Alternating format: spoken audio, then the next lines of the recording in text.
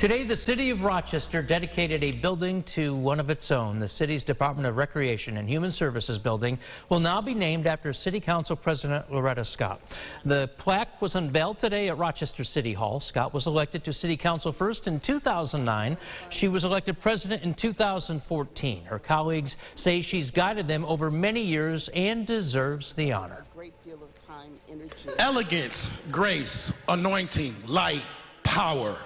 Those are the words that speaks to this woman, and it's been a pleasure and an honor and a privilege to serve with you. Thank you. God bless you, and congratulations.